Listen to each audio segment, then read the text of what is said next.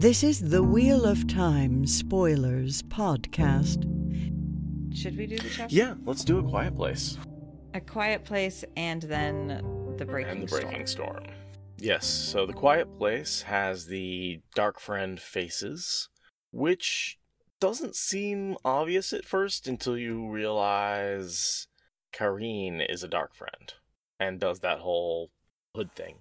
Yeah, she causes chaos. And I really do think that is a clue. That icon is supposed to be a clue that there's dark friends doing stuff in this chapter, because that's the only clue I think we get. Yeah, I agree. And I would summarize this chapter as being terror, torture, and angreal. That is this chapter. Because we have the terror of the kin running around. We have the torture of Ispan by Adeleas and Vandine. And we have Elaine sorting out angreal and getting a lot, not just sorting them up, but getting a lot of the ones that we see come into play later in the plot. This isn't just her sorting, this is her finding things that cosplayers will be making for years to come. Like what's behind you, for example. A Quiet Place, which is what they're hoping the farm is going to be, and it's really not because of all the chaos. It's almost an ironic chapter, yeah. It's what the farm has been. It is not what the farm will be in the future, as of this moment. The kin's farm lay in a broad hollow surrounded by 3 low hills, a sprawling affair of more than a dozen large, white-plastered buildings with flat roofs, gleaming in the sun. 4 great barns were built right into the slope of the highest hill, a flat-topped thing with one side that fell away in steep cliffs beyond the barns. A few tall trees that had not lost all of their leaves provided a modicum of shade in the farmyard. To the north and east, olive groves marched away and even up the sides of the hills. A sort of slow bustle enveloped the farm, with easily over 100 people in evidence despite the afternoon heat, carrying on all the everyday tasks, but none quickly. It might almost have passed for a small village instead of a farm, except that there was not a man or a child to be seen. Elaine did not expect any. This was a waypoint for kinswomen passing through Ebudar to elsewhere, so there would not be too many in the city itself at one time. But that was a secret matter, as secret as the kin themselves. Publicly, this farm was known for 200 miles or more as a retreat for women, a place for contemplation and escape from the cares of the world for a time, a few days, a week, sometimes longer. Elaine could almost feel serenity in the air. She might have regretted bringing the world into this quiet place, except that she also brought new hope. So that's the quiet place. Is this place that she's disturbing. It's funny, for such an important place, we're actually only here for a very short period of time. Yeah, for a few hours. It's a pivotal place, but it's a very brief moment. But it takes 2 chapters. Actually, it takes 3 chapters, I think, for them to get fully out of there. But yeah, it's in the timeline, it's only like an afternoon, basically late morning through mid-afternoon. So we run into Elise, who is sort of the one who runs the farm. Mm-hmm. She is like a foil for Nynaeve, I think, is the like literary term for that, because she does butt heads with Nynaeve and she does stand out from the kin for the fact that she's actually like on a level with Nynaeve, only way better at it. She's basically a wise one. She's kind of the Soralia of the kin, right? Like every group of channelers has to have that one woman. The one who's like takes charge and makes everybody else who's also strong-willed fall into line, so she must be super strong-willed on another level. Right. The Suan. Yeah. I see what you mean. Yeah. So Elise is that for the kin, because everyone else has been like a shrinking flower, like all that kind of thing. And I'm being told that my use of the term foil is correct from someone who knows these things. So thank you, Fire Phoenix, with the English major. I believe you have an English major. And good, I got that right. Yay. Edit that so I sound like I know what my friends' stories are. So yeah, that's basically Elise's role, and we're being introduced to her, and it's important if you enjoy watching that kind of sparring. That's about all there is to say about her. Her story isn't particularly interesting. She just provides a necessary function She creates some physical comedy in this. With her interactions with the sea folk, there's a lot of physical comedy that kind of breaks up the intensity of some where's stuff. My hat? Here's your hat. Like that sort of... The squawk like a startled goose when she like puts a noblewoman into the barn to be quiet and stay out of the way. Like there's levity there, and she provides a really nice antagonist against Rianne in terms of debating the future of the Gotcha. kin, because Rianne is really excited to like go back. You know, she's got Elaine's kind of enthusiasm for the tower, and Rianne is more like Nynaeve. She's like Nynaeve in that she's like, what? Do you really want to be involved? Is the tower going to give you a choice? Like, and so Elise gives voice to that side of the argument. So the kin aren't all just automatons following after this idealism. There's actually a discussion happening. Well, you also see it. Elise is, from her point of view, already pretty much on the top of the heap, right? She's the most powerful of the kin, right? So they do what she says. Why would she want to join another power structure where she's got to start over and work her way up? Like, that's a whole, like, from a personal perspective, dude, why do I want to join the White Tower? I'd just be another apprentice when I'm the master and commander of everyone here. Like, no, I'm not giving that up. Yeah. You want me to be a perpetual novice when I have freedom as an adult ass woman? Like, no. So, yeah, Elise provides a lot of important narrative functions, but she doesn't have an interesting backstory, particularly. She doesn't like turn out to be a dark friend or like save anyone in an epic way or die in an epic way. Or have any role in the last battle whatsoever besides the general kin healing group. Which is important, but yeah, she's not a thrilling character. She's just an important literary device character. And so as they're writing up, it looks like this weird group of women until we get the dark friend Karine leaving her hood too far back in a very dark friend. Just framing her just face. Perfectly.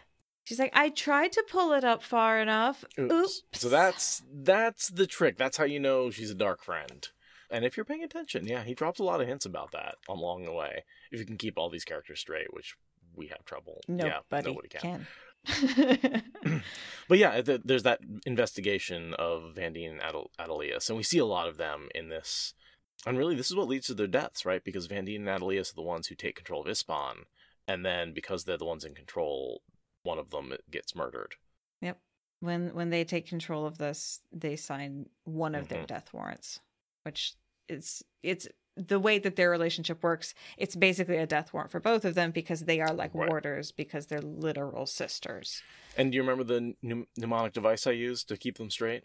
Vandine is a green. And so she doesn't die because she's got the warders. Yeah, I forgot the second part. I just remember the mnemonic part. Because the dark friend doesn't want to kill, because the warders would have tipped him off. And they speculate that's why she survived. They waited. Yeah. The women all scatter like hens when a fox is in the coop. Like, it's just absolute chaos. And then Nynaeve is just making it worse. I love her reaction. Stop them. The last thing we want is a panic. Send the warders. Like, send men on horseback in armor. Go run them down. We don't want to panic. What? It's God, like, Jesus. It's hilarious. I love Lan's response with a nod that seemed to be a shake of his head. That's the start of the shake of his head. Like, yes, honey. It's not going to be a good thing. Lan raised a questioning eyebrow, and we all know, I mean, he does not make much of an expression. So to raise a whole questioning eyebrow, that's like Lan basically being like, what the fuck are you doing, woman? Like, are you kidding me? Exactly. But he's Lan, so he goes and does it. He's like, she knows that I disapprove. It's fine. Oh my God. It's hilarious. But yeah, then... their interaction between those two in these chapters is just such a fun background. When people say Jordan doesn't build relationships well, I'm like, go reread this stuff with Lan and Nynaeve after they get back together. So cute. Yeah, it's great. But Elise does not run around in a panicked fashion. Elise decides to tear Rianne a new one. Be like, I swear to the light, I will beat you. I will call you out. How dare you sell us out? Like, she just goes off on Rianne. Rianne's like, I can explain. Rianne's like, I don't want to fucking hear it. But Rianne has a good point. They already know, right? Like, how am I not? I'm not keeping a secret when they come to me and like, so we know who you are. We know what you've been doing. Right. It's not like I didn't tell them anything. They came to me and. But Rianne doesn't get a chance. Elise does not give her a chance at all. And then until the Aes Sedai are like, no, you should listen. And then Elise is like, well, fuck everything. Like, Elise is very stymied by this because she does not want to be told that she's not good enough again. What will we go back for? To be told again we aren't strong enough and to be sent on our way? Or will they just keep us as novices for the rest of our lives? Some might accept that, but I won't. What for, Rianne? What for? And, like, that's a legitimate question, because I don't think it's one that Egwene has answered. She's like, I want you back as part of the tower, but she hasn't figured out what the kin are going to be until we talk about them retiring into the kin and possibly as healers. Essentially, I think of the kin as what the yellow Aja should have been. Basically. With a hint of the gray, because they can help with traveling. And the gray, honestly, would be great travelers, because they're diplomats. Like, they've got frequent flyer miles. It would seem that the gray should be in control of... I mean, we can spec... I think we've done that before, but, like, what are the Ajas going to be in the new age? Oh, yeah, for sure. The gray is the traveling one, the yellow is an actual, like, healing network, all that sort of stuff. The red is the ambassadors to the men who can channel. For sure. Yeah. The green to hunt down the remnants of the Trollocs. The next thing I have is Nynaeve just being like one of those people, like, where she's so strong she doesn't understand what it's like to be weak. Because she's like, I don't understand why you have to be a certain strength if you can pass the full tests. Like, I don't see what strength matters, says the strongest person in the room. There's some of that, yeah, but it's also legit. Yeah, it's a legit complaint, but coming from her in her bullish, bullying, not reading the room sort of way, it's like, you should sit down and There's a little bit of that, but yeah. But also, like, you need... What was the quote when I was... I think it was Russell Brand. When I was poor and I complained about wealth inequality, they told me I was jealous. When I was rich and complained about wealth inequality, they told me I was, I didn't have standing, or something like that, basically. And it's like, just because she's powerful, it doesn't mean her point about power shouldn't matter isn't valid. Yeah. And in a lot of ways, she has to be powerful to change the status quo. For sure. But there's a little bit of, like, of all people to say that. And also, like, she almost gets killed in the fool tests. She's totally writing them off. And it's like, Nynaeve, you're going to lose your braid to those fool tests. Like, don't sneer at them so hard. They're going to kick your ass. The losing of the braid is so symbolic to me in terms of her, like, growing up and losing the braid. In a lot of ways, I think Egwene grows up faster, and her losing her braid faster is a representation of that, and the fact that Nynaeve holds on to hers, which is sort of a representation of the two rivers. And I know it's supposed to represent being an adult in the two rivers, but I feel like out in the real world it represents the opposite of, like, holding on to your childhood and your habits from the village you came from, which don't matter anymore and shouldn't bind you and shouldn't force you to braid your hair. Right. Well, especially with her. I mean, the fact that she literally clings to it. Yeah. Yeah. No, that's a good way to put it. Yeah, she literally clings to her home. Yeah. Yeah. So, yeah. I totally agree that their hair mirrors their maturity journey. I do hate, though, that there's that element of, like, she changes her hair and then she's an adult. Kind of like, hate the visuals of that. But I mean, Perrin does it too. He changes his beard, and that's how he becomes an adult. He grows a beard. Yeah, but it's still a hair change, right? Like, that's... Yeah. It's not gendered, I don't think. I think it's just a representation of, like, how often do you see that? I'm even thinking of The Last Airbender, when we see, like... Oh, I'm not familiar enough with it. When we see Aang, like, shave his head after taking a break, and he grows his hair back out again. But it's forced on her. She doesn't choose to do it. Both the examples you're citing are where a man chooses to change his hair. And it's like, that I'm fine with. But the whole concept of, like, losing it violently, it's I don't know. I don't like the visuals of it. Fair. But it's a really, to have her lose her braid, it's like a character dying. Right. Which there's not enough of in the series. So I did appreciate it for giving me that, like, oh no, we've lost a favorite character. But I do think there's something to be said for going through the actual Aes Sedai testing and how that affects her and how that changes her, right? It is something that does change her. So, it's a visible scar of that change. Especially as shit's escalating, you need something very obvious to remind you of what she's been through. And the loss of her braid is like... So maybe a closer analogy wouldn't be Perrin growing his beard so much as Matt losing an eye. Yeah. Yeah, very. I mean, technically he consents to it, but only because the world is on exactly. the line. Yeah. That's not really consent. That's yeah, not really. consent at the point of a gun. You can't sign a contract at Yeah. the point of a gun type situation. Yeah, exactly. But yeah, no, just the violent removal of something that is, sacred to you and really isn't recoverable. Well, her hair is more recoverable than his eye. Yeah, on some level, but on another level, like, if you think it's long enough and dense enough, it could have taken her whole life to grow it out, and it's one of those things where, like, there's no real way to grow it out in a reasonable amount of time again. Like, Yeah, we don't, Elise doesn't believe that they're Aes Sedai until the other Aes Sedai say they are, which pisses them off. And then, if there are 20 sea folk this far from the sea, I'll believe anything. And then there's one of my favorite interactions with the sea folk, which is, go ahead and heal them, if they ask politely. And then later in the chapter, they're all still hurting. Yeah. None of them ask politely. And it's just that one of those little subtle, like, you see it in 3 points where she goes, they may ask for healing, and she goes, go ahead and heal them if they ask nicely, and then later. It's great. And then Elise takes charge of Nynaeve. Or and vice they go versa. Off and start having their little foil thing. And then the second that Elaine's back is turned, Ispan is where everyone wants her, which is with the Aes Sedai, rather than the kin. How did they pull that off? Was it just like, give her to us?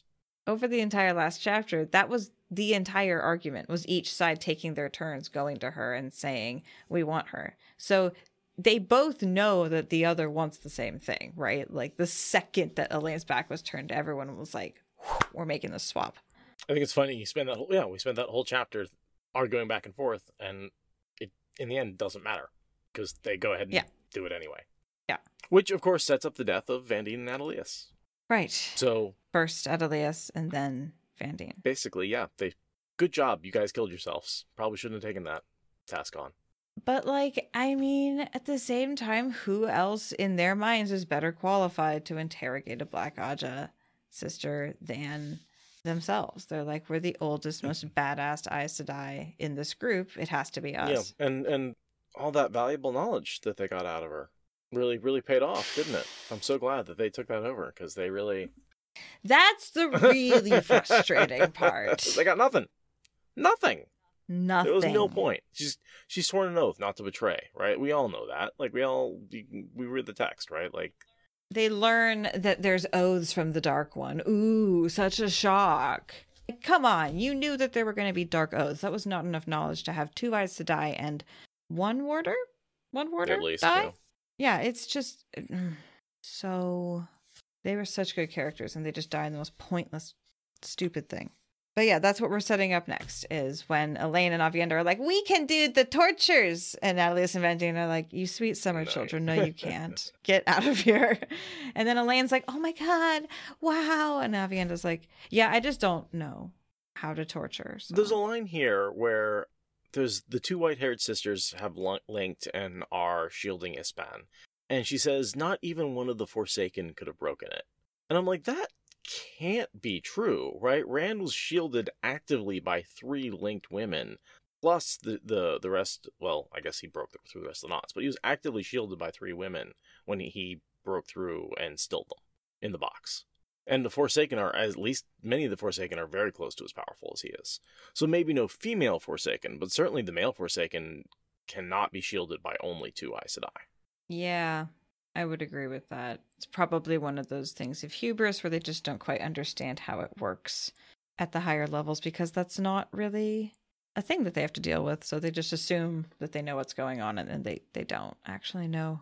They just don't get the power level that the Forsaken are actually at. But yeah, it's just one of those things. It just seems one of those, like, statements that's like, if you really thought about that, it's not technically true.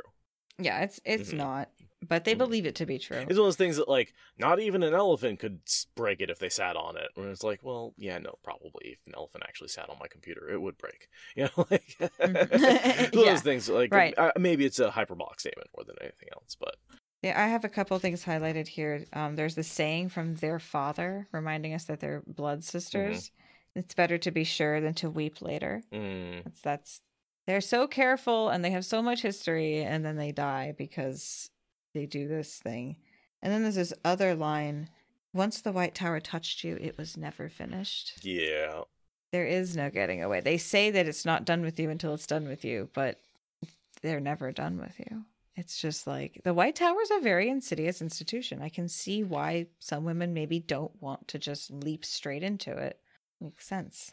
So then we get this description about exactly how interrogation has to work according to Tower law. That's interesting. Yeah, it is interesting.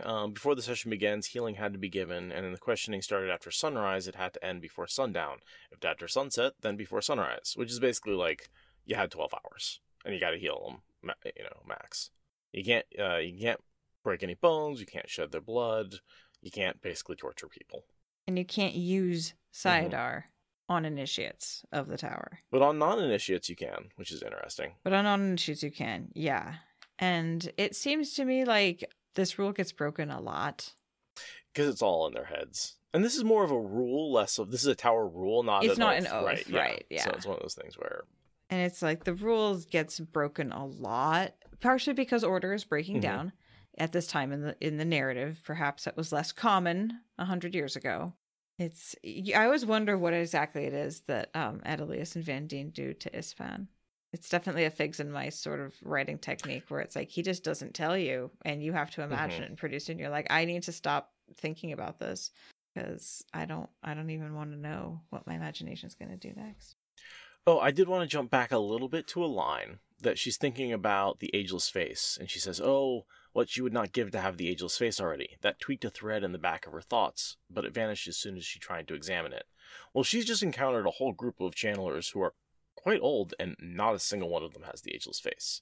So something about that has got to be like, wait, why don't any of these people have an ageless face? Something in her mind is saying that, even though she can't bring that to consciousness yet. She's picking up on what leads to the oath rod discussion. Definitely.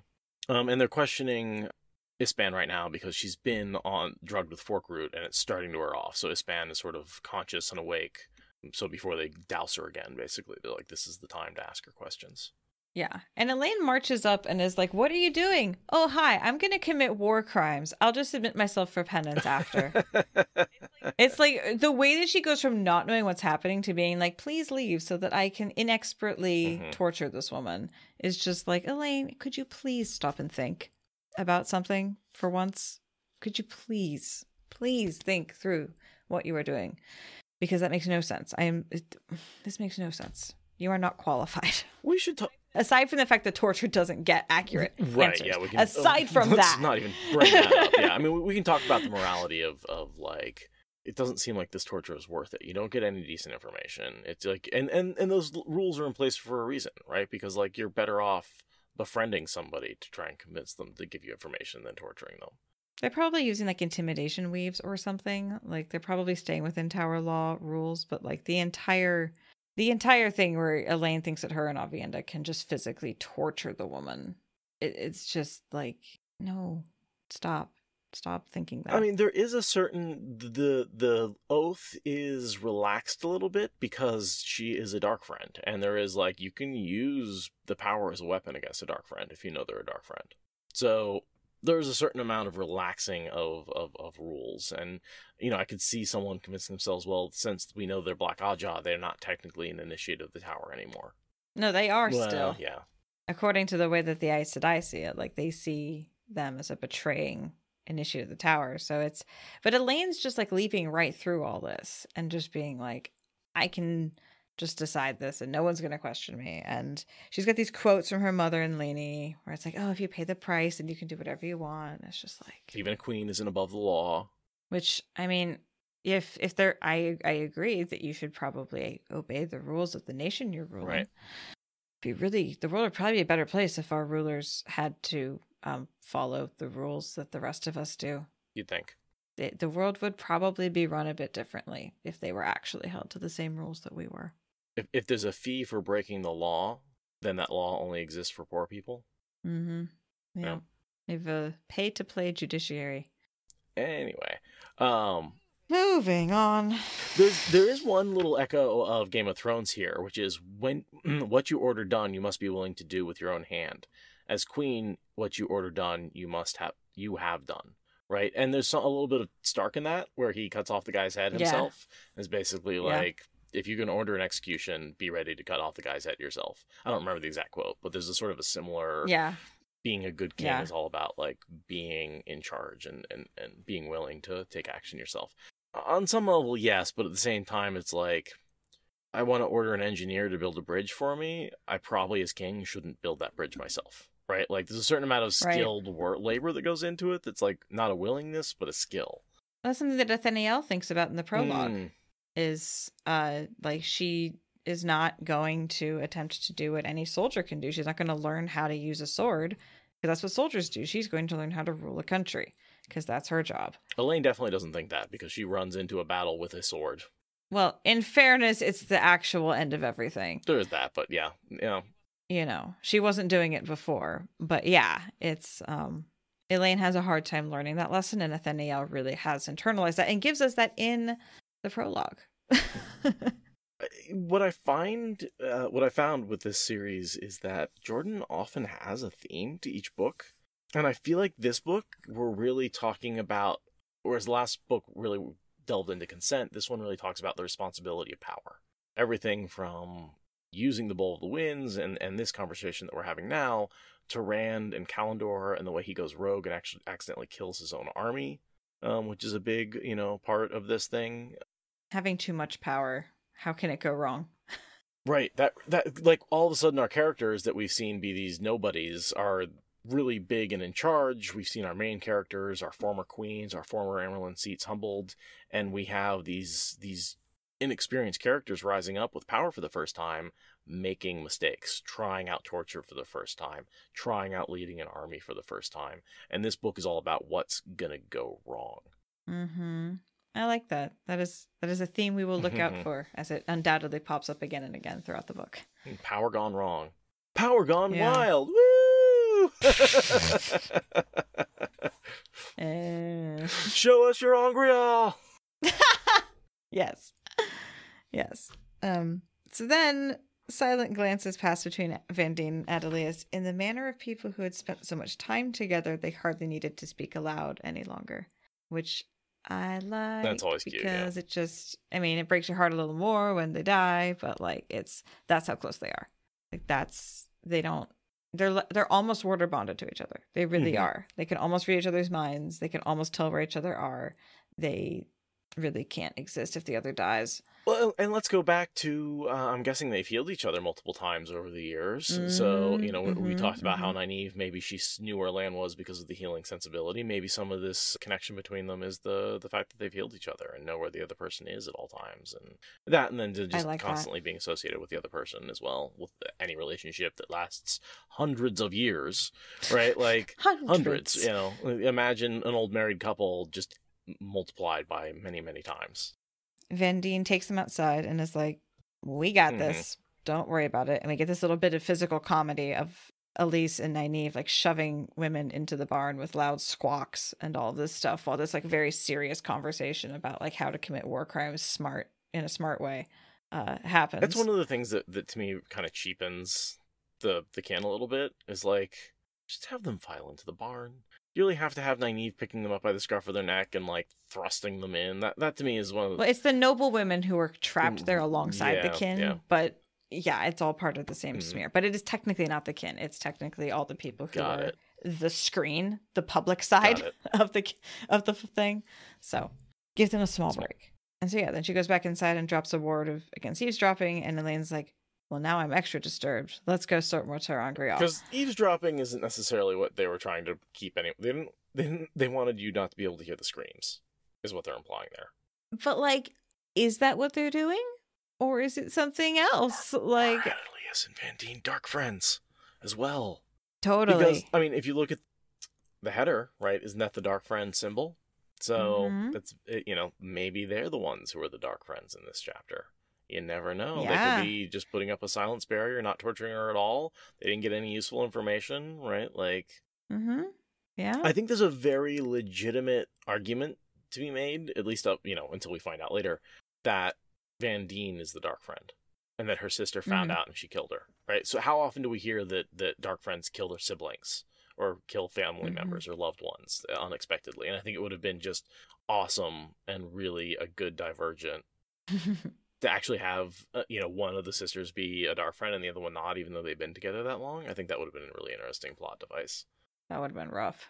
That time where she's like skinny and trying to hunt down the killer, that's actually because she's like being ridden by one of the Forsaken to accomplish something, and she's desperately trying to accomplish it and she can't, and all that kind of stuff. Like, for a long time I thought that that's how that plot line was going to resolve before they find the dark friend. I was like, oh, it's going to be the sister, it's going to be the other one, that's going to be so cool. So I was kind of disappointed it wasn't, because that was my headcanon before the reveal of who the dark friend was. So I think in this case there's an indication of that, right? Totally. I can totally see it. And then you've got 2 dark friends and 1 non-dark friend in the tent. This goes up with my Vandine, that Vandine's also Forsaken, right? Like, things that we know aren't true, but like could have been made sense as at the going time. along. Yeah, no, can make a good conspiracy out of it. Totally. So yeah, then we get some Elise disrespecting Renila, which is funny, but whatever. And then we get to the sorting of angreal, I think, which is the most interesting part of this particular chapter. Yeah, because now we actually get some of the goods. It was interesting, though, that Avienda, yes, she did help search, but we don't get her little, like, reading, even though she's touching a bunch of the angreal and angreal in this case. She's not reading any of them. I think she's starting to feel them, and it crystallizes into knowledge later. Like, the skill, like, starts here, but it just starts with her feeling something and not knowing what it is. That's how I kind of interpret it. But it was interesting to me that there is, not necessarily a plot hole, but so much as I think that may be more of a Sanderson was like, oh, I need to give her this skill because I need to describe what these angreal are, because I don't think she necessarily had it before. Well, right, but she does have something, right? Because she, like, holds the dull knife and, like, gets really sucked into it and kind of like Frodo with the ring about it. And, like, there's something there. And then it develops. So we saw them doing this a little bit in the last one. The turtle brooch. And I was wrong. I thought that that's the one that she gave to Avienda, but that's incorrect. It's actually the woman. She gives the brooch to Talon. Exactly. Yeah. But yeah, so we got a necklace and bracelets set with colored stones, not joined by chains. I'm learning because of my meticulous note-taking. There's actually 2 sets of hand jewelry here. This is a necklace and bracelets and a belt and finger rings. Right, so this is, but none of that is connected by a chain because these are all angreal. So this is her paralysis net, essentially. Yeah, the belt is a well. You see her using that, but yeah, I think a lot of these end up getting dispersed to. No, it's all one set. It's all one set, and Nynaeve wears it. Yeah, Nynaeve wears most of that for most of the series. Every single one was a angreal, and they all matched, and they're meant to be worn together. And Elaine's like, why would you want to be totally suited up? And it's like, have you seen Iron Man? Have you seen Batman? Yeah. Have you seen any action flick ever? Everyone wants to be wearing all the cool shit all at once. That is absolutely a thing that a magic person would also do. Hang out with Codswain. There's a reason she's a badass. It's because she's got one of those. So the next thing is the dagger with the gold wire wrapped around the hilt of Deerhorn with a dull blade. And that we see used in the last battle. She gives that to Rand. Rand takes that into Sheol, and that's how he surprises the Dark One. Because that hides. It hides you from the Dark One's eyes, from the Dark One's sight. Somehow she figures that out, and it fascinates her now, and she clues in on that later. I wonder if it's a feeling of like safety or something like that, like being in a steading. I was thinking the Eye of the World space, but yeah, same idea.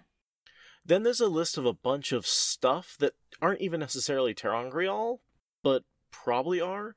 I mean, finger rings, earrings, necklaces, bracelets, and buckles. Statues and figures of birds and animals and peoples, several knives that have edges. Those could all just be valuable things, like rings and earrings. Half a dozen large medallions. Hats made of metal. Well, those, we know what those are. Oh, what are those? Well, because Avienda goes through and diagnoses what a lot of these are later. Right. These helmets are how they controlled show wings. Oh, okay. They were like pilots' helmets.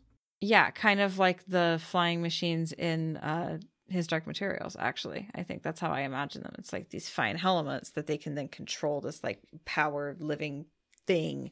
Because she says later it has to do with directing a thing that flies, and she doesn't make any sense to her, but like to me it's a show wing helmet. It's a show wing pilot interface. Rather than having controls, they had a brain interface, basically.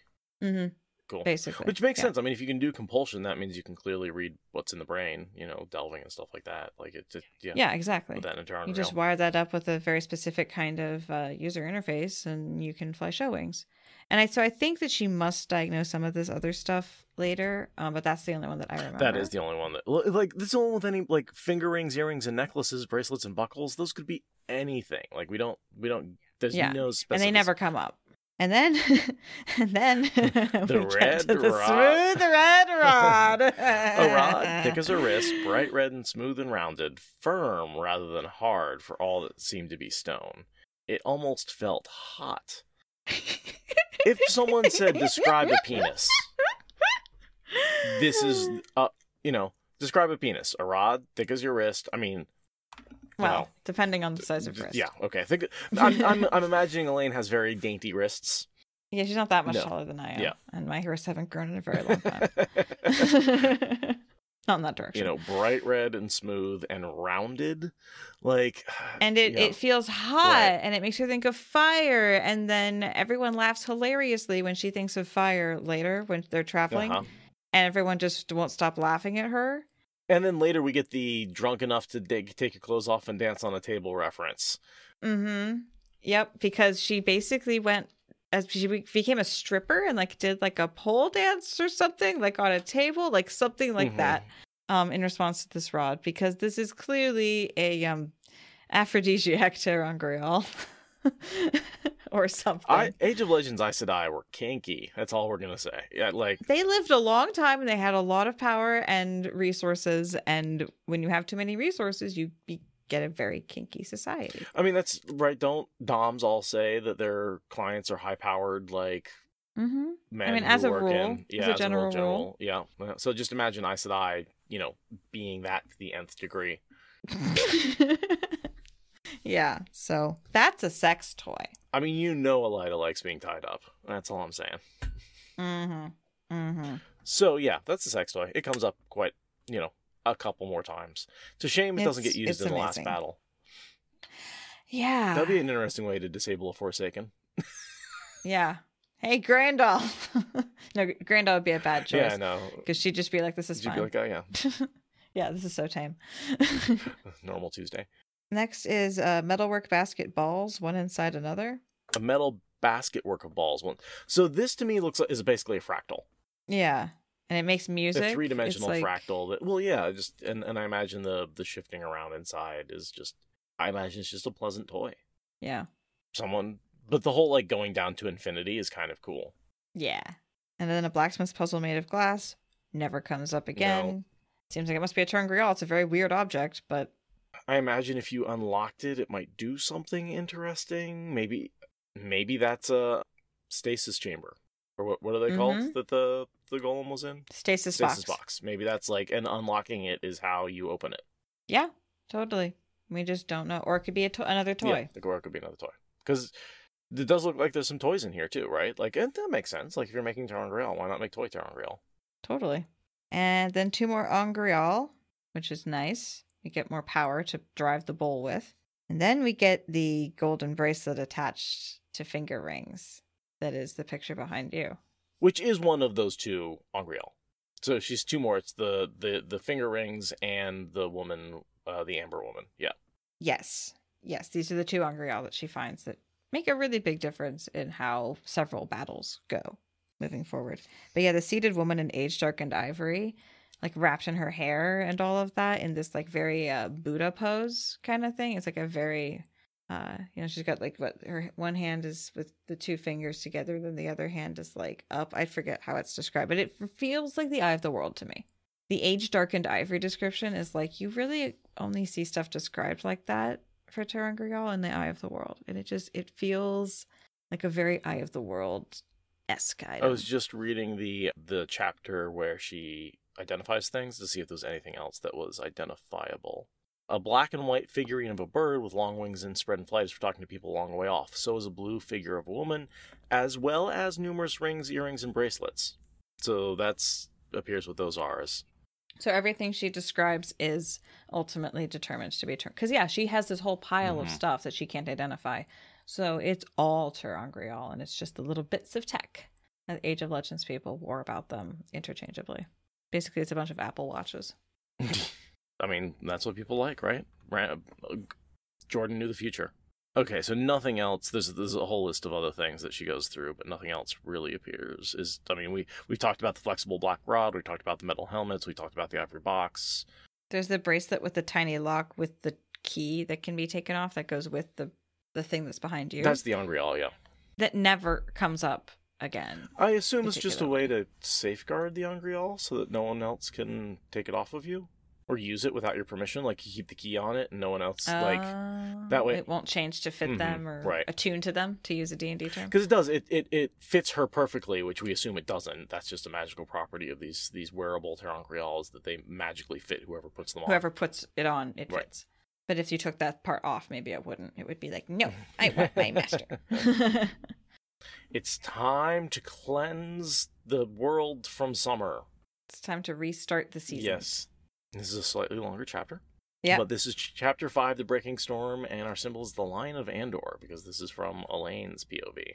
And they take off running to Andor. That's true. At the end, because they use the Bowl of the Winds, turn around and witness the Shan-Chan attacking Abu Dar and take off to Andor as a result. It's a very... Elaine's arc, in many ways, starts here. Elaine's next big arc, not her whole arc. And the Breaking Storm, it references both. They break the summer, right? Summer is broken, the backbone of that. But also the storm that Nynaeve refers to a lot that was coming was the Shan-Chan. Yep, the Shan-Chan invasion proper. But basically, they're in a very flat place. And again, if you've ever been in the southeast, U.S. southeast, there's a lot of flat land, a lot of swamp-like areas. You get up on the slightest rise and you can see forever because it's the only hill in any direction, in anywhere. And so this feels very familiar to me, sort of looking over the swampland that then goes into the sea. Just that sort of the Gulf Coast of the country feels very much like this to me. That was a part of the country I've never been to. Then just the weather as well, just like that humid heat, sultry, sticky, yeah, sultry in quotes. There's really, Abu Dar is New Orleans to me. Like I feel that in my bones, and this reinforces that view to me. They get up one little hill. Yeah, one little hill, and they've got a marvelous view because it's the only little hill. The land was really quite flat here, except for those few hills. Abu Dar lay just out of sight to the south, even if she embraced the One Power. So basically, and that's the coast. And so they can see all around them. Nynaeve is pissed that they wasted an hour looking for powerful kin, because none of the kin were powerful enough, except for the one, I think. Well, yeah, they find one woman at the farm, and she is one of the very first women that they recovered, because she's one of the two who are actual runaways who ends up breaking psychologically from the strain of being around Aes Sedai and goes back to being a novice 400 years after running away. And so she passes out repeatedly from terror, so she didn't get very far away. So they spent a whole hour looking for her when she was right there behind them, just smelling salts. So Nynaeve is very, very grouchy. She's comedically grouchy this whole chapter. At this point, she ends up giving the angreal of the woman to Avienda, the bracelet and rings to Nynaeve, and the amber turtle to Talon. So she actually doesn't keep any for herself. No, she doesn't. But she gives them to the three most powerful of channels. Well, maybe Avienda might not be, but Avienda's up there, Yeah, Avienda's up there, and she really wants to cheer Avienda up. But yeah, so to Nynaeve and Talon, because they are the strongest. I think she was going to keep the seated woman angreal for herself, and then she just gave it to Avienda to cheer her up. But yeah. And Marilil has started to have her tumultuous relationship with the Seafinder, with the Sea Folk at this point. That has started. Her interaction with them since we last saw them has begun that. She's now looking at them and twitching, just a little bit. That dynamic is officially moving. There's a certain amount of respect and lack of respect, and just people trying to figure out where they stand on the social pecking order that's going on here, and people are realizing that the reverence they held for the Aes Sedai is kind of pointless. Yeah, and the Aes Sedai are super not okay with that.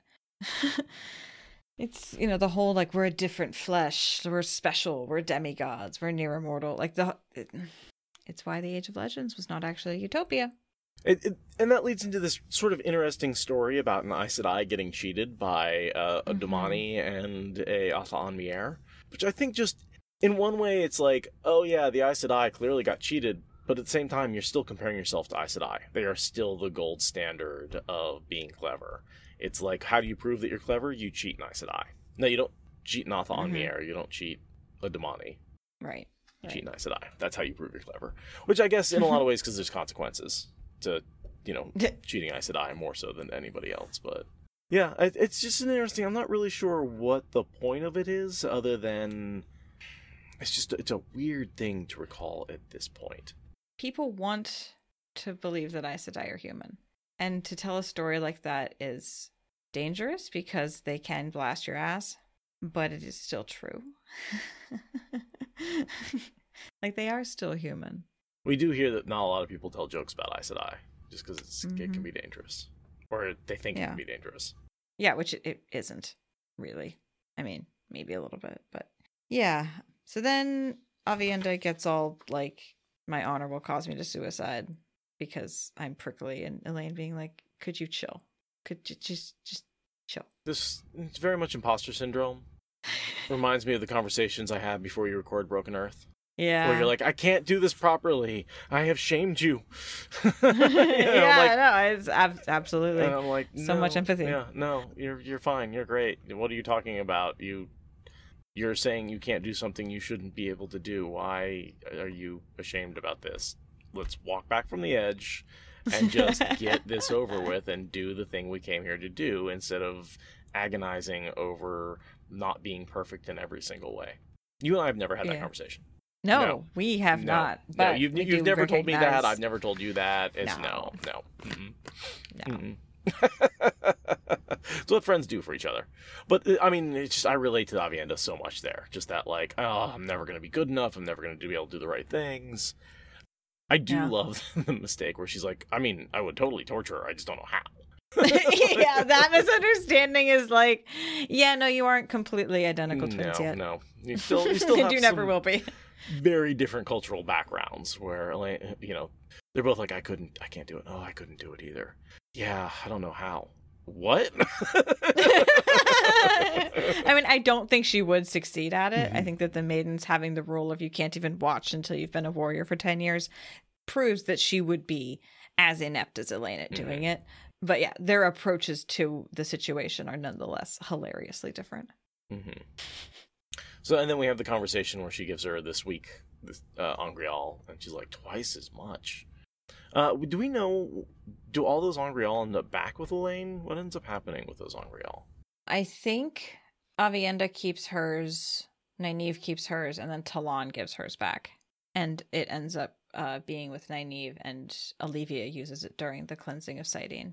There's also this lovely line of, you're about as weak and soft as a stone.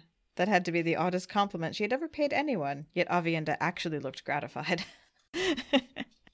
It's adorable. I love it. I love their relationship. They're funny. So just from Crossroads of Twilight and Knife of Dreams, it appears that the Amber Brooch and the Seated Woman are just sort of like both Aviendha and Elaine just sort of grab it because they're together. It's just in storage with them. And then we learned that Nynaeve has the character flaw of having a bad head for heights, which I love. She's so strong, but she gets seasick and she has a bad head for heights. Yeah, I love that she can be so emotionally strong while at the same time physically very vulnerable to things like that. And she doesn't let that affect the fact. She's like, no, that doesn't make me vulnerable at all. I'm still just as badass. Which she is. And then she starts apologizing to Elaine and being like, I'm a fool. Please tell me when I'm acting stupid. I'm losing my wits in a man. Like, whoa. She's just giddy and doesn't know how to deal with it. And it's a really bad time for her to be giddy, and she knows it. And Elaine's just like, what are you saying right now? I mean, I think in a lot of ways she's like, I've experienced, we talked about this, I've experienced sex for the first time, right? Like, I think that's really what she's talking about. Now, whether the writing is great around that is sort of what he's implying is like, well, and getting to be like fully in love, not unrequited distance love, but like you're doing it and you're getting all the time together. Yeah, it's a very big difference, and she's absolutely giddy and over the moon, and it's the worst possible time for her to be that kind of distracted. You don't know what it's like, though. I'm sorry. Elaine offers comfort from wisdom she doesn't have. They have different kinds of lovesick. going on. She does, though. I like this. I've been behaving like a fool. Although she does immediately turn around and say, it's that bloody man's fault. Mm-hmm. Not right in front of me. I can hardly think of anything else. When he is, I can hardly think at all. Sometimes it was difficult to tell Nynaeve leading from Nynaeve bullying. Because she's like apologizing and then she's like, okay, give me an angreal. Let's go do this. Like she's... Because she says, stop apologizing and do what you came here to do. Lead. And she's like, fine. All right, you, now. Like... Yeah. It's her only mode. Wonderful. Yeah. But yeah, then the whole thing about Talon not getting time to get her angreal taught to her is just like such sticklers for rank. It's so annoying. There is a lot of weirdness here where it's like, okay, we're going to introduce everyone to angreal for the first time, introduce everyone to linking for the first time, and then we're going to go ahead and do the most, like, important thing in the world. It's like, maybe practice one or two weaves first? I don't know. And, like, no trust-building exercises between these women who are going to be bound up into this incredibly important thing. And, like, yeah, you can't be driven to dying, but still, you'd think that, like, a trust fall or two would go a long way towards, like, team unity. So, yeah, no, there's it's just forged together, and they're just like, all right, let's bang these things together, and, okay, I know it's lumpy, but it works. Okay, go. And there is a sense of urgency with the timing. There is. So I get that, but like, whew. And there is a certain amount of like inexperience on Nynaeve and Elaine's part, where like they themselves are inexperienced at this, and she's like covering for the fact that Nynaeve can't really control that easily, and has her own. They're doing a lot of smoke and mirrors to make this work and to look like they know what they're doing, when in reality they're flying by the seat of their pants as much as anybody. Mm-hmm. Mm-hmm. And Kyra is very rude and imposing and pompous. That's basically what she does. Is I know everything, and I'm a badass, and I'm driving this ship. Do we ever get, like, a story about her that's interesting? It's more of world building out what the Seafolk are like when Talon kind of explains the family dynamics of why she wants to run away to the tower. She kind of gives a little bit of context to the family dynamics, and that lets you sort of see the Seafolk. But again, it's a lot like Elise. It's just what it says on the tin. There's nothing really interesting happening there, in my opinion. Yeah, I'm looking at what her story after this, and it's Carrie and the other Windfinders, Carrie and the other Windfinders, Carrie and the other Windfinders. Mm-hmm. Yeah, she just leads. She's the cranky pants leader. Nynaeve demonstrates the shielding on Talon as Zyda and the 6 Windfinders. So there's just no... Zyda calls a meeting of the first 12 and they're Windfinders. Yeah, there's zero reference of her doing anything independently at all after the cleansing. Which is just, it's amazing for someone who leads the cleansing, which seems to be this super important role.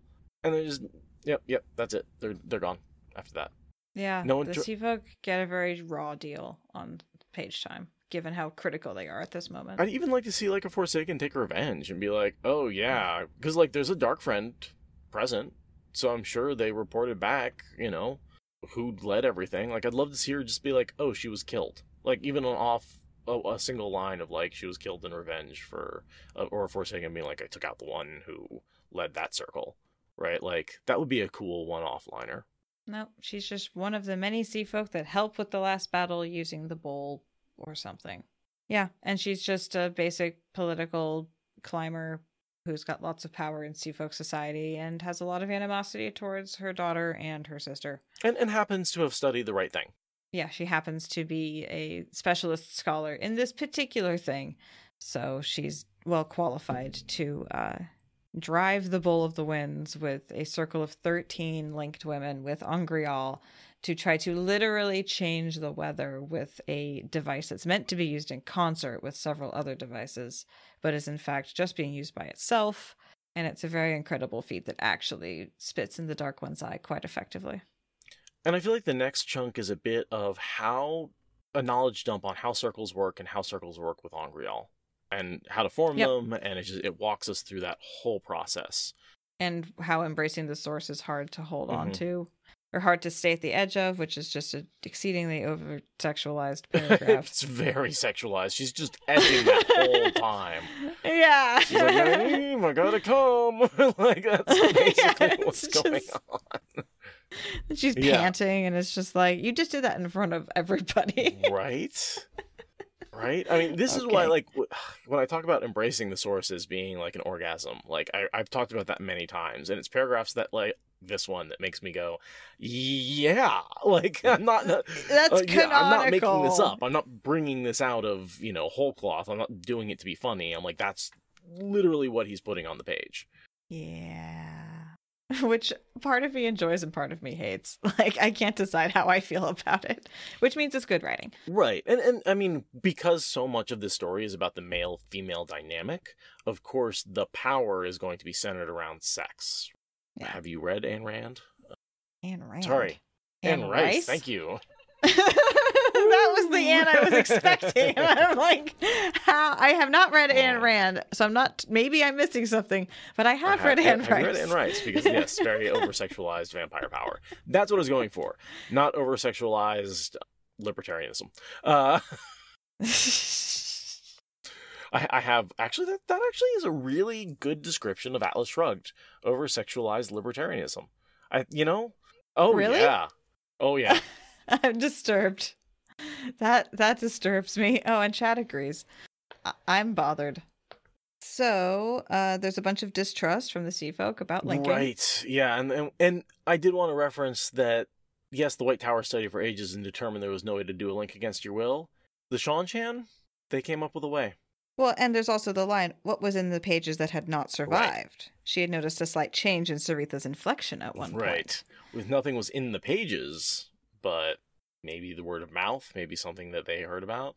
Maybe something that was worked out some Right. other way, or something that was left orally that used to be in the pages but isn't in the pages now. Like, there's a lot of ways that could go. But yeah, it's a bunch of mistrust and a bunch of explanation. Blah, blah, blah. Exposition, exposition, exposition, exposition. Nynaeve has a hard time relinquishing control. Shocking revelation. Elaine's awareness goes high because she's cranked full of the power, and it's amazing. Nynaeve is horny. Garini and Kirstian are terrified. Kyra is as stubborn as Nynaeve and is bad with control. And rips it out of Elaine's hands. Like, that's the next 2 pages. It's just summarizing everybody's emotions at the moment in which they bond. And so this is a little bit of like a preview of Perrin's smelling chapters, right? Where you have pages and pages of him just describing the emotions of every single character on page. And, it can be fun to follow if you're interested in what those characters are doing or if those characters have any significance to the story whatsoever. But we just don't get enough from these characters for me to care how they're feeling.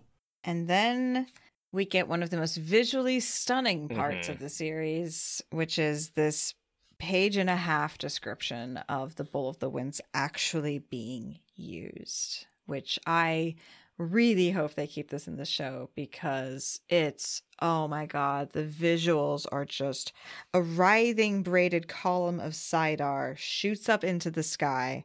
The bowl is drawing Sidene as well as Sidar, so you've got the spikes and the curlicues and the voids and the glowy parts. And then... Do you think this is worth a read? Just this big, long chunk of using the bowl? Honestly, it's so good. Let's just give it a read. At that moment, Kyra drew deeply. Sidar flooded through Elaine, almost as much as she could hold. An unbroken ring of light blazed into being, joining the women in the circle. Brighter whenever one used an angreal, but nowhere faint. She watched closely as Kyrie channeled, forming a complex weave of all 5 powers. A 4-pointed star that she laid atop the bowl, with what Elaine somehow was sure was exquisite precision. The star touched, and Elaine gasped. Once she had channeled a trickle into the bowl, in Teleron Riyadh to be sure, and only a reflection of the bowl, though still a dangerous thing to do, and that clear crystal had turned a pale blue, and the carved clouds moved. Now the Bowl of the Winds was blue, the bright blue of a summer sky, and fleecy white clouds billowed across it. The 4-pointed star became 5-pointed. The composition of the weave altered slightly, and the bowl was a green sea with great heaving waves. 5 points became 6, and it was another sky, a different blue, darker, winter perhaps, with purple clouds heavy with rain or snow. 7 points, and a gray-green sea raged in storm. 8 points, and sky. 9, and sea. And suddenly, Elaine felt the bowl itself drawing Sidar, a wild torrent far greater than all the circle together could manage. The changes continued unabated inside the bowl. Sea to sky, weaves to clouds. But a writhing, braided column of Sidar shot up from that flattish crystal disk. Fire and air, water and earth and spirit, a column of intricate lace as wide as the bowl, climbing up and up into the sky until its top rose out of sight. Kyra continued her weaving, sweat streaming down her face. She paused, seemingly only to blink salty drops away from her eyes as she examined the images in the bowl, and then laid a new weave. The pattern of the braiding in the thick column altered with every weave, subtly echoing what Kyra wove. I'm going to stop there. So cool. And I love the start of the 4, 5, 6, 7, 8, 9 pointed stars, that clearly she's building something. She's creating. She's like, this is what the weather should be. She's going through each season for sky and ocean. Gotcha. And it's another star each time. And I think it must cycle over at some point. Well, we start with... Or maybe it just keeps going up. 4, 5, 6, 7, 8, 9. So that's 6 different stars she lays down. Maybe there's like 6 seasons, the way that the sea folk reckon weather. So let's see. 4 is sky. 5 is sea. 6 is sky. 7 is sea. 8 is sky. 9 is sea. Yeah, so it's alternating sea and sky.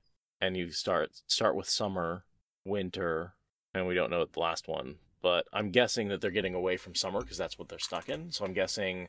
She's cycling the 3 other seasons. Yeah, the 3 other seasons. Yeah, basically like let's kickstart these 3 other seasons. That makes sense. And so we get a description of how they feel inside. And then there's another description of it that I want to read because it's more cool visual shite. Go for it. From Kyra came only determination, as steely hard as her expression. Nothing was going to stand in Kyra's way. Certainly not the mere presence of shadow-tainted Sidine mixed into her weaving. Nothing was going to stop her. She worked the flows, and abruptly spiderwebs of Sidar blossomed from the unseen top of the column, like uneven spokes of a wheel, almost a solid fan to the south, sparser fans reaching north and northwest, single lacy spokes stretching in other directions. They changed as they grew, never the same from one moment to the next, spreading across the sky, farther and farther, until the ends of the pattern also passed out of sight. Not just Sidar there either, Elaine was certain. In places that spiderweb caught and curved around something she could not see. Still Kyra wove, and the column danced to her bidding, Sidar and Sidine together, and the spiderweb altered and flowed like a lopsided kaleidoscope spinning across the heavens, vanishing into the distance, on and on and on. That's so cool. This lopsided kaleidoscope, like, it's a very psychedelic image, honestly. I sort of think about like being in a planetarium and like someone turns on the laser lights. Yeah, I can imagine doing acid and watching this whole thing going on in the sky. That would be pretty cool. Yeah, it's really trippy, and it's interesting that it's not even in all directions. I like that, like, there's more that go to the south. Like, I don't quite know like why it goes lopsidedly in different directions, but something to do with the geography of the planet and where the weather systems need to be and where the or the jet stream is and all that kind of stuff. I kind of assumed it was because they're in the northern hemisphere, so right, you have exactly. more. I mean, but technically you're on a globe, so shouldn't they all go equally in all directions, right? Like, but maybe it has to do with the spin. I think it has to do with where the weather is most distorted. I think the most power is going to where the pattern of the world is the most, like, snagged. Do you think that's in the south? By the dark one? I would think that would be in the north. Yeah, because it's summer. Oh, okay. So I'm like, summer is a south heat, like, that somehow it has to go, like, kick the south in the face. Like, kick the heat back. Well, and we did talk about maybe it's something. the tilt of the planet. That's the fixing the season. So maybe to re-tilt the planet, you have to, like, push the south away from the sun or something like that. Yeah, you have to rotate it back more to the north. Yeah, totally. That could be it. But I like that he's not just like, it's even in all directions. It's like, and their position on the planet is factoring into where the spokes are going and where they're positioned. And then they just let go of the circle, and Elaine hates it because it's very abrupt. There should have been a little bit of, like, off-ramping to that. It would be like ending a podcast without music or something like that. It's just like right. It's just like, well, okay, we're done. Yeah, or like slamming on the brakes at the end of a car ride. Yep, it's rude. So the things they did, they severely overtaxed this, right? They had angreal, they had a full circle, and they gave it just ridiculously big ropes of power, right? That's what the sea folk do that no one has ever been able to do before, which is create large flows, individual flows. And so that combination has really overtaxed the one power in the local area. And that becomes a thing. Because the weirdness, and it's really subtle, and it's something that I think I missed the first couple of read-throughs, because a lot of times it's from Rand's POV, and he's got so many things going on with the crossing of the streams that happen basically at the exact same time, right? That's the last time we saw him, he crossed streams. So the next time we see him, he both has the cross streams effect and some of the Abu Dar effect. And so it's very hard to distinguish what's going on. But this crackling, this overtaxing of the one power actually leads to this effect where, like, it doesn't do what they want and then suddenly snaps into place, right? We see that a lot with some of the weaving and stuff like that. There's just a lot of... And we have it confirmed that it was the use of the Bowl of the Winds that caused that. And it is most highly pronounced around the farm, right? The location where they use the Bowl of the Winds. But it is also actually around where those big ropes went out, those linear ropes. Like, if that rope crossed your space, you also have the effect in that area. So that's why it's spread out across the whole continent. It's not just centralized. It's actually where those ropes spread across the entire continent. Because it's actually changing, like, the nature of reality to a certain extent, and that's taxing the one power, which makes up everything. Just a smidge. It's like Thor, like, drinking out of the horn enough to actually create tides. It's like, it's a smidge, but it's significant. Yeah, and then Nynaeve says, I feel like a kitchen sieve that just had the whole mill poured through it. And I'm like, just you wait until the cleansing. And then you're going to pass out and not wake up for 3 days. Right. Yeah, you think you've been used roughly now. Just wait. Yeah, you think you used a lot of power now. Wait until you've cleansed the entire mass of Sidene. Oh, I just wanted to read one more thing. When they turn off the power, the bowl turned clear again, but small patches of Sidar flashed and crackled around its edges. That, I think, is representing... That's like after they're done using it, it's still crackling. And as we said, the bowl is a representative of the world, of the sky upside down. Right, so around the edges would be like all around the edge, the horizon. Yeah, so yeah, and then it fades from that. They think that they're still just feeling that into feeling the Shan Chan attack, which is confusing. Right. Yeah, they're all very happy about it. Avienda says in Maiden Hand Talk, more than worth the price. I thought this was funny that, like, trying to convince people that the climate is changing is difficult, as it turns out. And she's like, no, it is getting better. I did it. And everyone's like, yeah, it's still hot outside. And she's like, well, yeah, it's not going to get cold instantly. And I feel, I feel like we were struggling from the opposite effect of being like, yeah, all the CO2 we're pumping in the atmosphere is going to heat things up. And people are like, well, it's not hot right now. We're turning the rudder on a ship. And even, this is one of the things that really drives me nuts about the CO2 discussion, when people are like, oh, well, if we get to net zero by 2050, we'll be fine. I'm like, no, you've turned the rudder on the ship. Even at net zero, things are still going to keep getting hotter long after you stop releasing carbon dioxide. Yeah, we have to sequester. We need negative progress. Yeah, that's a thing. I think it's funny that Nynaeve is the one that doesn't get that. She's the village wisdom. She used to, like, listen to the wind professionally.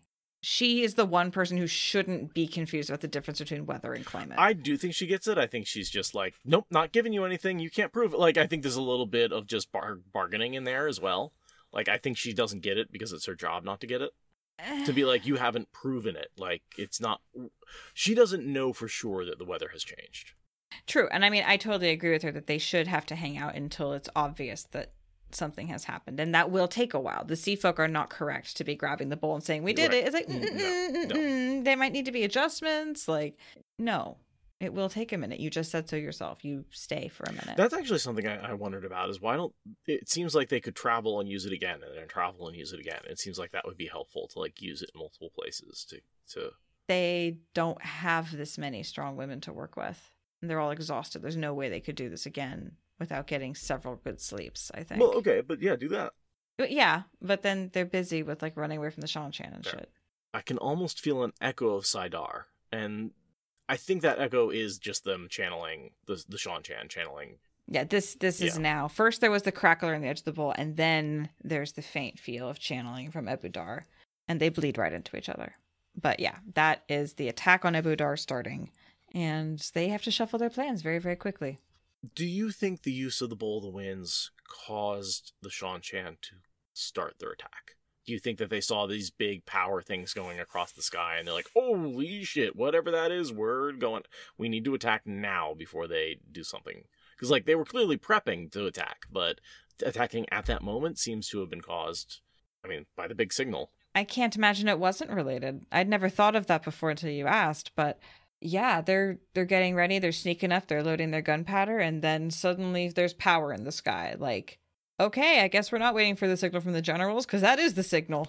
Oh, Nynaeve and Talon, who's just as powerful, so 2 Forsaken level channelers with angreal in a group of 13, right? The more power that's been used almost any time, except when Rand used Kalendor, because he hasn't really used the Choden Call yet. Yeah, no, this is probably the most power that's been used in 3,000 years. And they don't think to warn anybody about what it was. Like, the amount of people on their side who are scared shitless by this. Same with the cleansing. More so with the cleansing. Same with the cleansing. But this foreshadows that, like, you should really send out a memo. Like, save the date.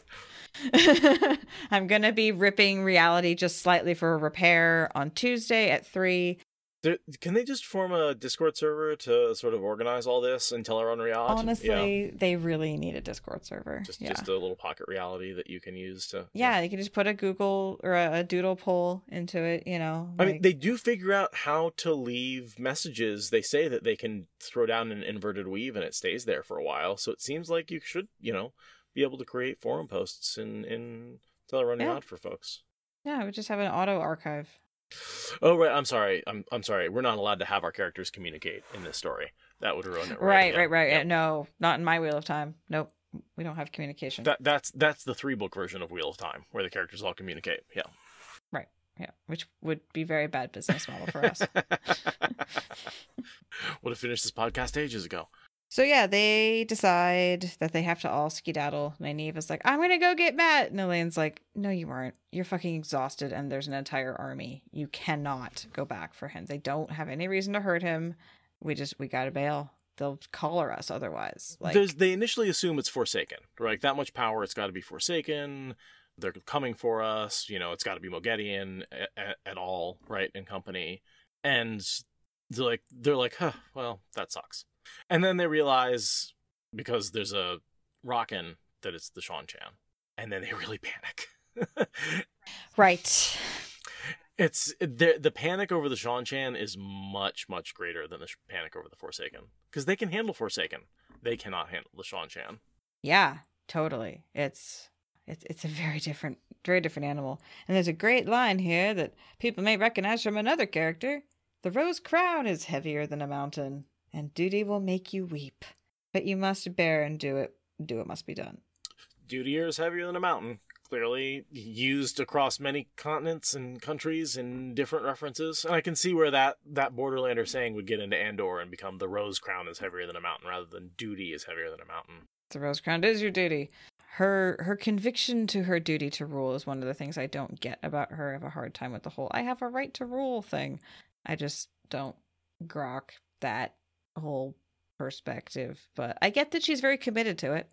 She was raised that way, right? In a country where queens have ruled hereditarily for 1,000 years, and she's not wrong that she's a better ruler than some of the other people out there. It's true. Now, do I think she should have given it to Dylan and gone off to go adventuring? Yes. It would have been a lot simpler, but again, we'd have a shorter series if she'd chosen that. So yeah, they abandoned, and this is the split between Matt. Matt is sent to go get Elaine. That was the whole point of him being here, was to protect her and be with her and be with them. It's interesting that he doesn't go with them to this. Because of Ulver. It's because of Ulver. That's why the party has split. Oh, he goes to get Ulver. He's like, I'll catch you up on the road. It'll be fine. And then the Shan-Chan attack before he can find Ulver. But it's all Ulver's fault that the party has split. But this is when the split becomes permanent rather than short term. And this is also when the sea folk get disconnected from their ships, like the particular cast we see. Renata even says here, like, my ship fights for his life and I am not on his deck. her and her group are, all these Windfinders are cut off, and they're saved from the Shanshan, but they're cut off from their people, from their ships. They're very unmoored for a long time. And in a lot of ways, because all these the most powerful sea folk channelers aren't on their ships, there's not really a lot of resistance to the Shanshan. The Shanshan may not have taken Ebu Dar as easily if they had had to fight a bunch of sea folk channelers on their ships who could have absolutely fought back. It's kind of like the strike at Shale Ghul, right? Like the 13 most powerful are off and away, like isolated from everything else. It's a bummer for them. It really sucks for them. They become refugees in this moment. They were just on a field trip, and now they are refugees. And she's like, I'm going to take a gateway out of here. And Elaine's like, first of all, you literally can't. Second of all, that makes no sense. Don't do that. Especially since if someone who had been in the circle, they probably would. Again, this is the sort of fuzzy rules around learning a space and how to.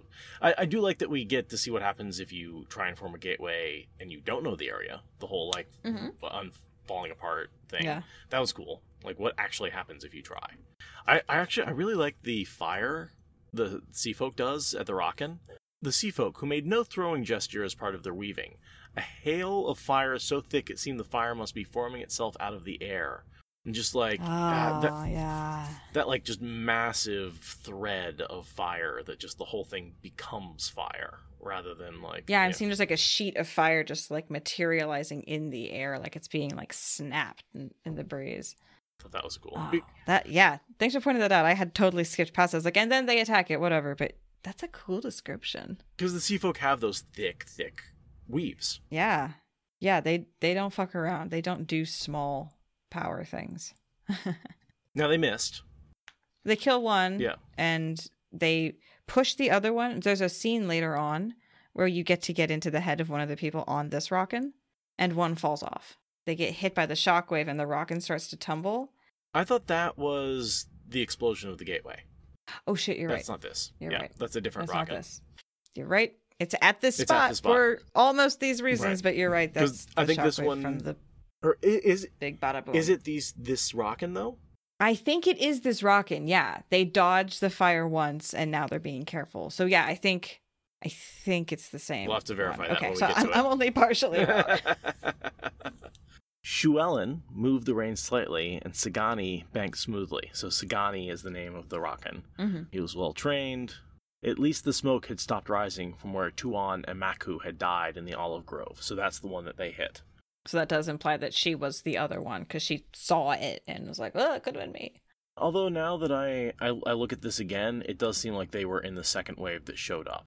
Well, I guess it would make sense, actually, that the one would, like, zip out and go back and get more. Mm-hmm. Get more. And, like, this one knows who died, but it's not clear. It's not obvious one way or the other whether she is or is not from the reading. It's like she could be, but it definitely doesn't make it obvious. She doesn't reference like when they threw a fireball at me or anything like that. Okay, cool. Headcanon accordingly. Yeah. Yeah, that's definitely going to be a headcanon moment, just because I think there's no proof one way or the other. So if you want it to be the same Torakan, you can make it. If you don't want it, if you want to be one that showed up with the rest of the troops, it could be as well. Renila strode up with the bowl in her arms, once more swathed in its white covering. Some of our ships have encountered these Shanshan. If they are in Ebu Dar, then the ships beat to sea. My ship fights for his life, and I am not on his deck. We go now. And she formed the weave for a gateway, right there. It tangled uselessly, of course, flared bright for an instant, then collapsed into nothing. But Elaine squeaked in spite of herself. Right there in the middle of them? You aren't going anywhere from here unless you mean to stay long enough to learn this hilltop, she snapped. She hoped none of the women who had been in the circle tried the weave. Holding Saidara was the fastest way to learn a place. She could have made it work here, and very likely so could they. You aren't going to a moving ship from anywhere. I don't even think it's possible. Mirella nodded, though that meant little. I said I believed a great many things to be true, and some of them actually were. As well if the sea folk believed it proven. In any case, Nynaeve, haggard and staring, was in no condition to do any leading at the moment, so Elaine went on. She hoped she managed to do her mother's memory proud. But most of all, you aren't going anywhere except with us, because our bargain isn't complete. The Bowl of the Winds is not yours until the weather is right. Not precisely true unless you twisted the words of the bargain a little, and Renila opened her mouth, but Elaine plowed on. And because you made a bargain with Matrim Cawthon, my subject. You go voluntarily where I want you, or you go tied to a pack saddle. Those were the choices you accepted.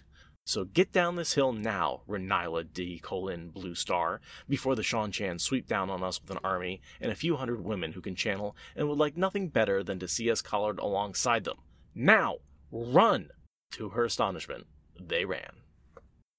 Renila Din Blue Star. Callan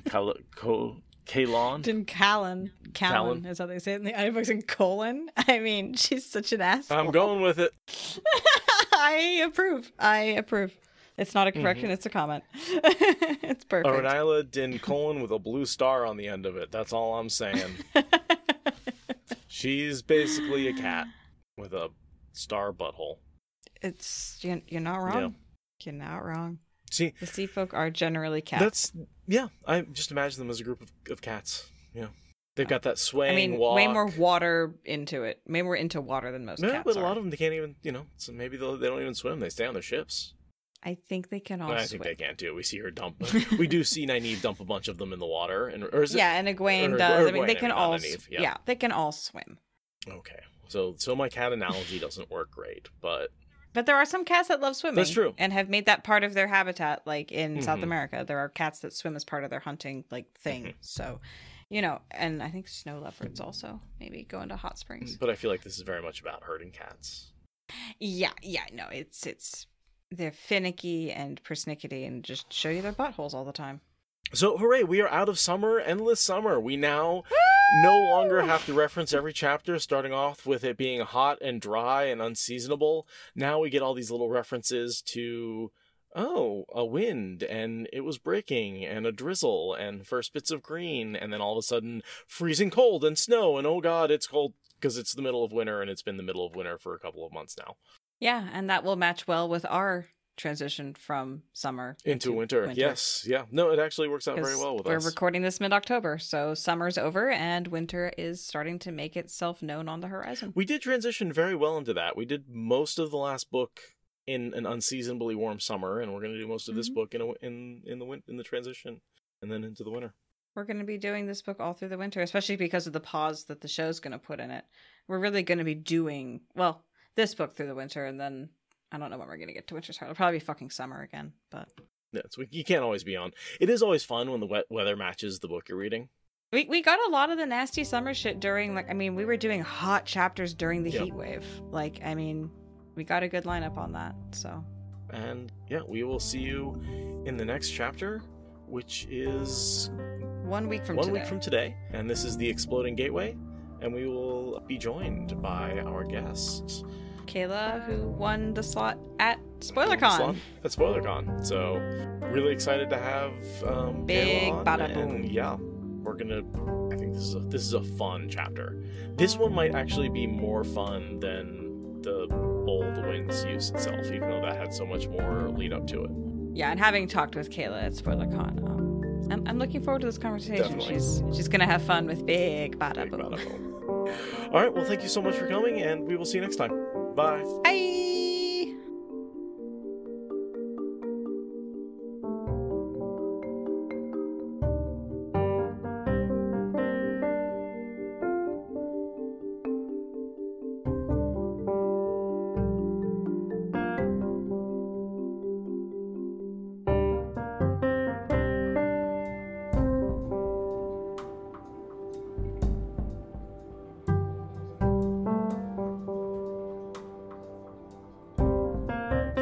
We got a couple of things about the show over the last couple of days. We got the poster, the puzzle poster, of which we got the most important piece, which was Lan's leg where it touched Moraine. So we got a piece of her cloak and his vertical leg.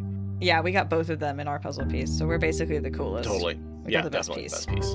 And that was sent to us I woke up at 7:30 a.m. to a text message or from a DM on Twitter from the official Wheel of Time thing with a puzzle piece and a bit of a poem with it. And I immediately retweeted it and then went back to sleep. Talked to Aradia briefly. Yeah, I was like, is this a thing? And he's like, yes. I'm like, are you going to do the retweets? He's like, yes. Okay, cool. I don't, is Twitter thing? I don't Twitter. I very erratically Twitter. But it was fun to see everybody scramble and put the pieces together and try and assemble the poster and then get the actual poster that was Moraine dragging what appears to be a dead Trolloc by the hair. And which is just like, it's so real badass. It's I think... It's like, so they're establishing her as a warrior mage, like, without a doubt. Lan's back there like, should I get my sword out or do you got this? I'm good. You're good.